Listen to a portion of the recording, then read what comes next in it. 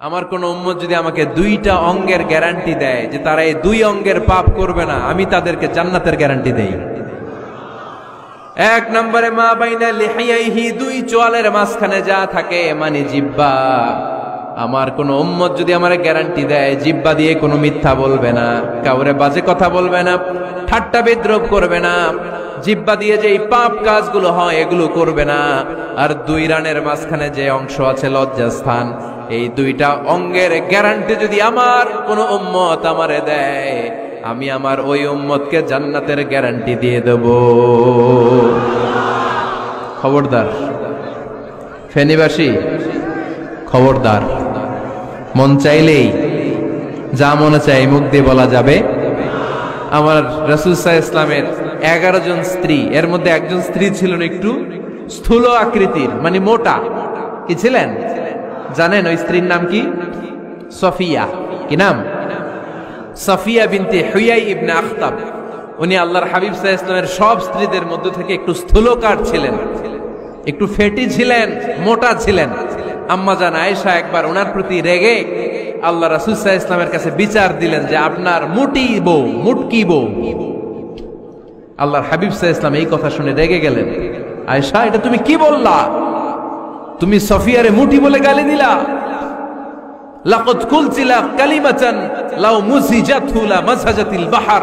আয়েশা, তুমি এমন একটা কথা সফিয়ার শানে বলেছো, এই কথাটাকে যদি সাগরের মধ্যে ঢেলে দেওয়া হয়, এই কথাটার তিক্ততা আর পঙ্কিলতা পুরো সাগরের নীল পানিকে মুহূর্তে কালো করে দিবে।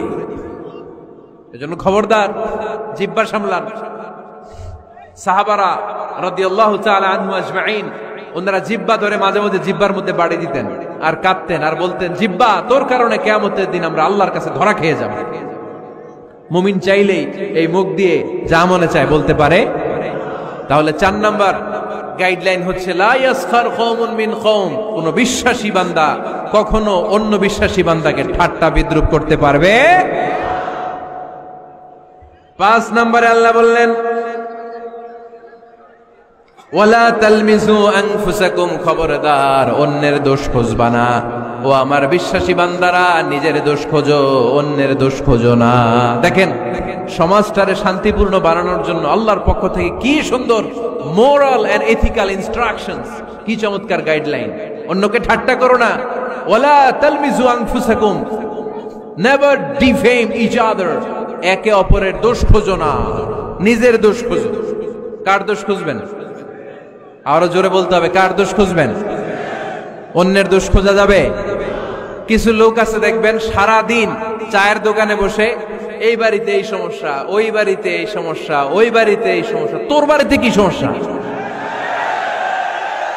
কিছু লোক আছে এই হুজুরের এইটা খারাপ, এই হুজুরের ওইটা ভালো না, এইটা খারাপ, এইটা সমস্যা, এটা সমস্যা, তোর কি সমস্যা? তোর সমস্যা তুই খুঁজে বের কর, নিজের সমস্যা খুঁজে বের কর। যে নিজে নিজের সমালোচনা করতে পারে সেই সর্বাপেক্ষা বুদ্ধিমান। এজন্য খবরদার আমার কলিজার টুকরা যুবক ভাইয়েরা, কখনো কাউকে ব্যঙ্গ করে, বিদ্রূপ করে, ছোট করে কোনো মন্তব্য করা যাবে না। কখনো অন্যের দোষ খোঁজা যাবে না। দোষ আমরা খুঁজবো, নিজের দোষ, ঠিক কিনা? দোষ আমরা খুঁজবো। কার দোষ? চিল্লায় বলতে হবে, কার দোষ? নিজের দোষ খুঁজতে হবে। যারা নিচু মনের মানুষ, এরা মানুষের দোষ নিয়ে কথা বলে। Small people talk about people, average people talk about things and stories, and great people talk about ideas. যারা নিচু মনের মানুষ, এরা মানুষের দোষ নিয়ে কথা বলে। যারা মাঝারি ধরনের মানুষ, এরা এলাকার ঘটনা বিভিন্ন বিষয় নিয়ে কথা বলে। আর যারা বড় মনের মানুষ, এরা আইডিয়া নিয়ে কথা বলে। তারা তাদের আইডিয়াকে কাজে লাগিয়ে সমাজটারে পাল্টে দিতে চায়। যুগ জামানা পাল্টে দিতে চাই না অনেকজন, এক মানুষই আনতে পারে জাতির জাগরণ। এক মানুষই বিপদকালে বাঁচায় কাফেলায়, ক্ষুদ্র ডিঙ্গি বাঁচায় জাহাজ অসীম দরিয়ায়। এজন্য নিজেকে শুধরাতে হবে। ওয়ালা তালমিজু আনফুসাকুম, অন্যের দোষ খোঁজো না, নিজের দোষ খোঁজো। তাহলে ফেনীবাসীরা, এই হোক আমাদের স্লোগান, আমরা নিজেদের দোষ খুঁজবো বেশি, অন্য কারো দোষ কখনো খুঁজবো। আপনি নিজে ঠিক হয়ে যান, দুনিয়া এমনি ঠিক হয়ে যাবে। নিজে ঠিক তো দুনিয়া ঠিক। নিজেকে শুধরান। অন্যের দোষ দেখে তো আমার লাভ নাই। ও কি করছে এটা ও জবাব দিবে, আমি কি করেছি আল্লাহর সুপ্রিম কোর্টের কাঠ গড়ায় সেদিন আমাকে জবাব দিতে হবে। চিল্লায় বলো ঠিক কিনা? এজন্য অন্যের দোষ যেন আমরা না খুঁজি, নিজেকে যেন পরিবর্তন করি। পরিবর্তন করতে রাজি আছি তো সবাই? পরিবর্তনের অগ্রনায়ক হতে রাজি আছি তো সবাই? সিদ্ধান্ত নিতে হবে, শক্ত সিদ্ধান্ত। দাঁড়াতে হবে, সৈনিকের মতো দাঁড়াতে হবে, ঠিক কিনা? আধারে ভয় পেও না, আলো আছে আড়ালে, অন্ধকার পালিয়ে যাবে তুমি উঠে দাঁড়ালে। নিজেকে দাঁড়াতে হবে, নিজের সাথে নিজের শক্ত বোঝাপড়া করতে হবে। অন্যের দোষ খোঁজার সময় আমাদের নাই। চিল্লায় বলো ঠিক কিনা? দোষ খোঁজা যাবে না, নিজের দোষ নিজের আমরা খুঁজবো। তাহলে ফেনীর ভাইয়েরা, অন্যের দোষ খুঁজবো না, নিজের দোষ খোঁজা যাবে? যাবে যাবে? ক্লান্ত হয়ে গেছেন? কষ্ট হচ্ছে? তারপরে 7 নম্বরে আল্লাহ বললেন, ওয়ালা তানাবাজু বিল আলকাব, ওয়ালা তানাবাজু বিল আলকাব। এই ছেলেরা, আমি এখনই উঠে যাব, বিদায় নিচ্ছি, বসো। বসেন ভাই, বসেন। এগুলো অনেক জরুরি কথা, মনোযোগ দিয়ে শুনেন। ওয়ালা তানাবাজু বিল আলকাব, মানুষকে মন্দ নামে ডেকো না। অনেকের নাম চেঞ্জ করে ডাকি, আছে না নাই? না, আমার কলিজার টুকরা ফেনীর ভাইয়েরা, আজ থেকে কখনো কারো নাম চেঞ্জ করে আমরা ডাকবো না। যে নামে তাকে ডাকলে সে খুশি, আমরা ওই নামে ডাকবো, পারবো তো? কারণ প্রত্যেকের নামটা প্রত্যেকের কাছে বড্ড দামি, প্রত্যেকের নামটা প্রত্যেকের কাছে বড্ড প্রিয়। আপনার নাম কি?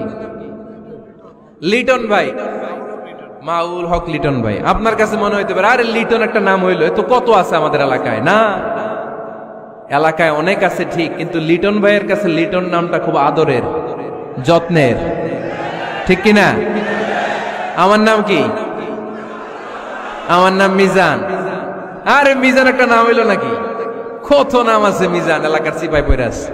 এটা ঠিক, অনেক নাম আছে মিজান নামে, কিন্তু যেহেতু এটা আমার নাম, আমার কাছে এই নামটা বড় দরদের, বড় যত্নের, বড় আদরের। কারণ এই নামটা আমার পরিচয় বহন করে। ভাইয়ের নাম কি? স্বপন। স্বপন ভাই এলাকায় অনেক আছে না? তো সিম্পল একটা নাম, কিন্তু না, স্বপন মিয়াজি ভাইয়ের কাছে এটা সিম্পল না, এই নামটা ওনার কাছে বড় যত্নের। মানুষ তার নাম খুব পছন্দ করে, নিজের নামের। কারণ দেখবেন কাগজ আর কলম পাইলে সবাই নিজের নাম লেখে, খালি নিজের নামের সিগনেচার দেয়, আছে না নাই? এরপরে দেখবেন যে কক্সবাজারে গেলে সাগরের তীরে বালু পাইলেই বালুর মধ্যে নিজের নাম লেখে, আবার ওই নামের পাশ দিয়ে লাভও আঁকে, আছে না নাই? আমি অনেক দেখেছি, সাগর পারে গেলেই মানুষের মন উথাল পাতাল করে। তো সাগরের বালিতে নিজের নামটা বড় করে লেখে, চারদিক দিয়ে লাভ, মানে এই নামটারে আমি লাভ করি। এটা প্রমাণ করে প্রত্যেকে নিজের নামটারে বড্ড বেশি ভালোবাসে, ঠিক কিনা? এজন্য ফেনীর সোনার টুকরারা, খবরদার বন্ধুরা, নিজেরা যেন একে অপরকে এমন নামে না ডাকি যে নাম শুনলে সে কষ্ট পায়। আজ থেকে কোনো বাজে নামে কাউরে ডাকা যাবে? আব্বা আম্মা আদর করে কত সুন্দর নাম রেখেছে, আবু বাকার, ওরে সবাই ডাকে বকইরা, কপাল পোড়া। আব্বা আম্মা নাম রেখেছে আবু ওয়াক্কাস, ওরে ডাকে আক্কাইচা। কত সুন্দর নাম আমার আল্লাহর নামের সাথে মিলিয়ে আব্দুল কুদ্দুস নাম রেখেছে, ওরে ডাকে কুদ্দুচ্চা, আছে না নাই? কবিরা গুনাহ করেছেন আপনি, কবিরা গুনাহ। It's not a simple deal, এটা সাধারণ কোনো ব্যাপার না, এগুলো সবগুলা কবিরা গুনাহ। কোনোদিন কাউকে ঠাট্টা বিদ্রুপ করে কিছু বলবো না, কখনো অন্যের দোষ খুঁজবো না, কারো নাম বিকৃত করে কোনোদিন কারো মনে কষ্ট দিব না, ঠিক কি না? এরপর 8 নম্বরে আল্লাহ বললেন ইয়া আইয়ুহাল্লাযীনা আমানু ইজতানিবু কাসীরাম মিনায-যন্নি ইন্না বা'দায-যন্নি অবিশ্বাসীরা খবরদার, অনুমান আন্দাজ নির্ভর কোনো কথা বলবে না, যেটা বলবে নিশ্চিত হয়ে বলবে। কার কথা? অনুমান নির্ভর কোনো কথা, আন্দাজ নির্ভর কোনো কথা কোনো মুমিন বলতে পারে? আমার কথা বোঝা যায়? হ্যাঁ, ফেনীবাসী কথা বোঝা যায়? ফেনী না হেনি? হ্যাঁ, আর বাড়ি হেনি, আইসাই রেণি রেণি। আপনারা কি ডাকেন, ফেনী না হেনি? ফেনী। মাশাআল্লাহ মাশাআল্লাহ, খুব সচেতন ফেনীবাসী। দেখছেন দেখছেন, আপনাদের জেলা নিয়ে কিছু বললে খারাপ লাগে না? লাগে। তো নোয়াখালী করে গালি দিয়েন না, চিটাঙ্গারে গালি দিয়েন না, কুমিল্লাবাসীদেরকে গালি দিয়েন না। আমার 64 জেলায় সুজলা সুফলা শস্য শ্যামলা, ঠিক কিনা? 64 জেলা নিয়ে আমার এই বাংলাদেশ। প্রত্যেক জেলায় আমাদের সৌন্দর্য আছে না নাই? এক এক জেলার ভাষার সাথে আরেক জেলার ভাষার কোনো মিল। সিলেটে ছিল আমার গতকাল মাহফিল, তা আমি জিজ্ঞেস করছি ভাই সাহেব খিতা হররা, আপনারা বালা আসেননি? তো মহা খুশি, কারণ ওদের ভাষায় কথা বলেছি, ওরা ওদের ভাষাটারে বড্ড ভালোবাসে। আমরা প্রত্যেকে আমাদের প্রত্যেকের জেলাটারে বড্ড পছন্দ করি, ঠিক কিনা? ইজতানিবু কাসীরাম মিনায-যন, আন্দাজ অনুমান নির্ভর কথা মুমিন কখনো বলতে পারে? এজন্য আল্লাহর হাবিব বললেন ইয়াকুম ওয়ায-যন ফাইন্নায-যন্না কাযাবুল হাদিস, খবরদার তোমাদের উচিত আন্দাজ অনুমান নির্ভর কথা থেকে বেঁচে থাকা, কেননা অনুমান করে কথা বললে পাপ হয়। অনুমান করে কথা বললে কি হয়? আজকে থেকে আমার ফেনীর সোনার টুকরারা অনুমান করে আন্দাজে কোনো কথা বলবো আমরা? বলবো না, ধারণা করে কিছু বলবো না। আর ধারণা করলেও ভালো ধারণা করবো। কি ধারণা? রাস্তা দুইটা, একটা পজিটিভ আর একটা নেগেটিভ। মুমিন পজিটিভ ধারণা করে, মুমিন কখনো নেগেটিভ ধারণা করে না।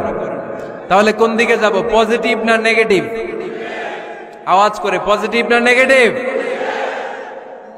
যারা মুনাফিক এরা ইয়াত্তাবিউনা ইল্লা যন ওয়া ইন্না যন্না লা ইউগনি মিনাল হাক্কি শাইআ। যারা মুনাফিক এরা আন্দাজ অনুমান নির্ভর মানুষের ব্যাপারে কথা বলে। আর আন্দাজ অনুমান কখনো সত্যের বিকল্প হতে পারে না। আন্দাজ অনুমান কখনো সত্যের বিকল্প হতে পারে? এজন্য দৃষ্টিভঙ্গি বদলান, জীবনকে বদলায় দিবে কে? আমরা কখনো কোনো নেগেটিভ কথা বলবো না, অলওয়েজ পজিটিভ।